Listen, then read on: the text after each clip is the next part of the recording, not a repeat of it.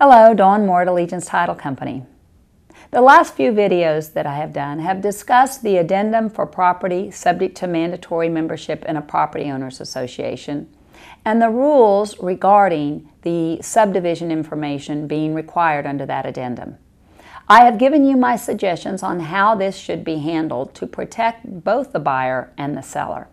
But now I just want to give you some information that seem to be aha moments when I teach about this addendum in classes. First of all, the CC&Rs, the covenants, conditions, and restrictions, are required by law to be posted on the website of the Property Owners Association or their management company. So a buyer does not have to wait to receive them under the contract provisions and only have 3 days to review these documents before being able to terminate the contract. I encourage the buyer, since these can be voluminous, to get them off the website and start reading them even before they've executed the contract. And I want you to encourage your buyers to read them. You've heard me say this before. The covenants, conditions, and restrictions limit the buyer's use. It is the buyer's responsibility to review them and make sure he can use the property as he chooses to. Look on the website, get them early, start reviewing them soon. The second tip or information that I want to give you is you do not have to have a contract on your property to be able to order this subdivision information from the Homeowners Association.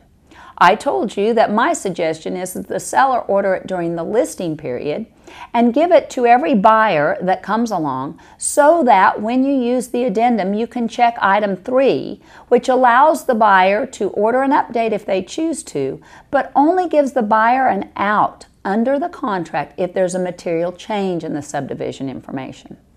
Any other choice under that addendum really gives the buyer a free walk once they get the Homeowners Association, meaning they can walk for any reason, even unrelated to the Homeowners Association. So again, I suggest that the seller order it during the listing period, and there is no requirement that you have a contract before you order it. The law does not require that. However, the provision that does mention a contract in the law about getting subdivision information from the Homeowners Association is only when the buyer orders the homeowner's information. And you know the buyers can order that because that's choice A2 under the addendum.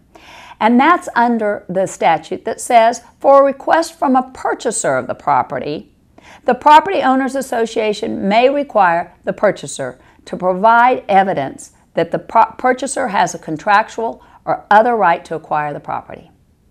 That's the only statement in this law that requires a contract for someone to order. Otherwise, a seller can order at any time. Thirdly, I want you to remember that this subdivision information is only as to the condition of the Homeowners Association. It's not a certification or a statement of binding obligation to a buyer.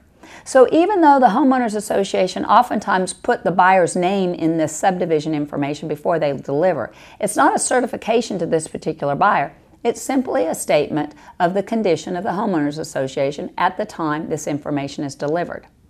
So if you've ordered one under a previous contract and that contract falls through, don't suggest that the seller order a whole new set of subdivision information.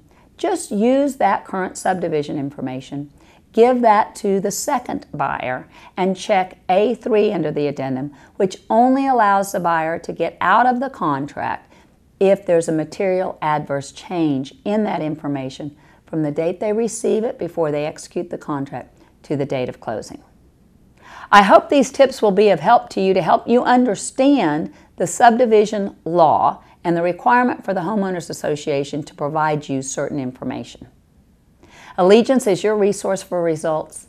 Thank you.